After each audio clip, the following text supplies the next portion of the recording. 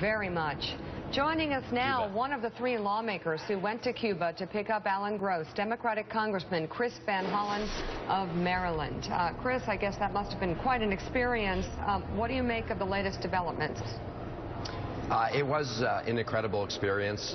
You know, Alan's wife, Judy Gross, has been working every day for the last 5 years to try to free her husband from Cuban prison. So it was an honor to be able to join with her on the airplane down to Cuba to pick up Alan. And when everybody walked in the door and saw Alan, he's a skinny, frail guy, but he had a big smile on his face, and you could see he finally realized that the day had come, because there had been some ups and downs along the way in terms of the effort. But yesterday it was real, and we're really glad to have him home. Mike Barnacle. Congressman, one of the many benefits that might accrue to the 11 million people living on the island of Cuba has been, we've talked about it earlier today, the economic benefits in terms of cash sent to families in Cuba. But what I want to know from you is the medical benefits that could perhaps arrive to the Cuban people. The access, more access to medicines, more access to state-of-the-art medicine that could perhaps save people's lives. It's our understanding that things like that have to be approved by the Congress of the United States. It has to go through Senate Foreign Relations Committee, House Foreign Relations Committee. What's the timetable for this? Well, Mike, we're process of trying to sort out exactly what measures can take place under the president's executive order. Clearly, more travel, as you said, some additional trade, at least in communications equipment, to try and open up Cuba.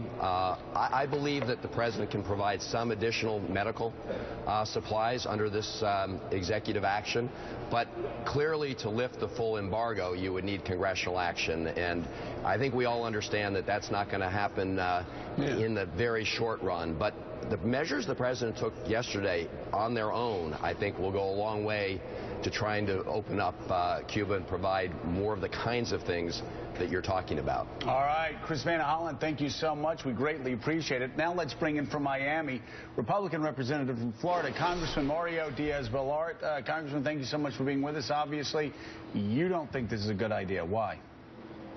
Well, because a couple things. The president and the administration, the Obama administration, has been saying that they would not do an exchange for Alan Gross. Alan Gross is an innocent man who was sentenced to prison by a totalitarian regime. And so the president has been saying that they weren't going to do that, that would have been bad for U.S. national security interests. And then they've done exactly what they said was going to be a problem for U.S. national security interests, with the now pretext that there's one more included in that exchange. That's part of the problem. It puts Americans at risk everywhere, because now everybody knows that if you kidnap an American or you hold them hostage, that President Obama will deal with you and will give you multiple concessions. That's part of the problem. The other part of the problem is this. Look, the problem in Cuba is not the United States.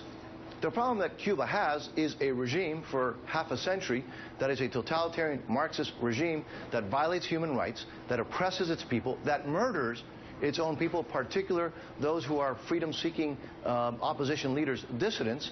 And what the president has done is given everything that the Castro dictatorship has been asking for, begging for, pleading for, and lobbying for.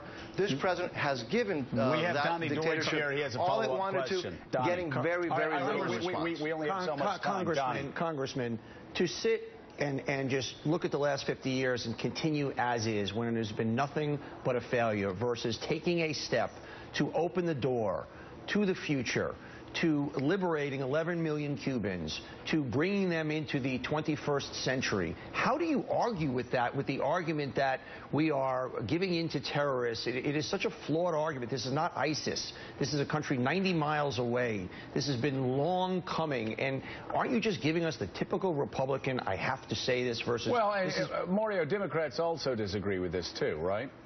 Oh, yeah, there's bipartisan objections to what the president has done. And it's interesting. I mean, it's a little naive on your part to say that now the Cuban people have been liberated. Excuse me? Liberated? Would you say it's maybe a step in that direction? How can you say that the Cuban people have been liberated when the Cuban people are suffering from great repression, when arrests have doubled in this last year, and the response of the President of the United States is to give concessions after concession? And by the way, there is no secret that the Castro brothers have been asking for what the President has just given them. And what is the rest of the world? What is the United States getting and the Cuban people getting in response for these concessions? Frankly, very little. Look, again, you might believe that the Cuban people have been liberated, but then you are obviously living in la la land. I believe it's certainly a major step in that direction versus putting our head in the sand and continue with clearly what has not worked over the last 5 decades. To say that we're not walking in that direction is naive on your part, Congressman. I like how now you're changing your tune. So now you're saying that they have not been liberated. At least I like the fact that you're correcting yourself. No, let me tell you this. Why do you say anything like that? I said it is a move towards liberating the people of Cuba versus staying where we were. Is that not correct? Is this going in the opposite direction? Are we putting them under more pressure? All right, Mario. This is not liberating the people of Cuba. This is giving concessions to the Castro regime that the Castro regime has been asking for. Now, I'm sure that you thought it was a good deal to do business with South Africa because that was liberating the people of South Africa. I think that was an aberration, and I think that was helping the regime in South Africa. The reality is that we don't do business with Iran because it's a terrorist state. We shouldn't do business with a terrorist state 90 miles away just because that regime takes an American hostage, requires concessions from the United States, and now President Obama, Mario, like he's done consistently, has given everything, all the concessions that regime has asked for. Congressman, one question. If not now, when? Look, the sanctions are there for a couple of reasons. Number one is deny funds so they don't do acts of terrorism around the world. That has worked. And number two is it's the leverage that the United States has so that when there is a change, when Raul Castro, who's in his 80s, and Fidel, who is even older, also in his 80s, move along, it's the pressure, the leverage that we have to actually demand and request and pressure for a democratic transition. And remember, the sanctions go away when only 3 conditions are met. You tell me which ones of these 3 conditions which we should not demand. Freeing all political prisoners, not just a handful that President Obama wants to have freed. Number 2 is allow for basic freedoms, freedom of the press, labor unions, political parties. And number 3, start the process towards election. And then all the sanctions go away. It's the leverage to have a democratic transition. The president has just given the Castro regime, getting, frankly, very little in response, everything that they have ever wanted. Congressman Mario Diaz-Balart, thank you very much. He looks an awful lot like this guy that's on our show. He's the rundown guy. Have you ever seen that rundown guy? Oh, my God. You look like the rundown guy. All right. There goes the neighborhood. Oh, no. Great to see you as always. Lifting it up. Thank you very much. Thank you all. And President